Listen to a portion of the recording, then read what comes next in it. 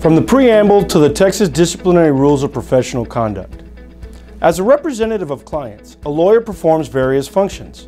As advisor, a lawyer provides a client with an informed understanding of the client's legal rights and obligations and explains their practical implications. As advocate, a lawyer zealously represents the client's positions under the rules of the adversary system.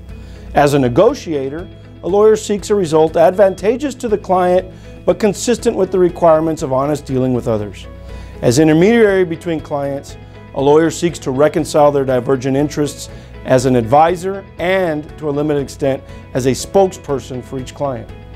A lawyer acts as evaluator by examining a client's legal affairs and reporting about them to the client or to others.